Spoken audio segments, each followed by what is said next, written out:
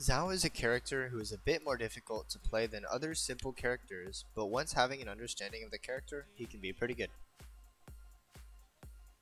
Tip 1.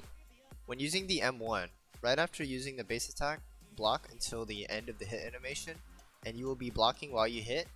This just adds some safety so that you take less damage while you're dealing damage. Tip 2. When you are hit off the map, use your grapple hook or your unique to catch onto a part of the map and hook yourself there. This only costs 20 stamina.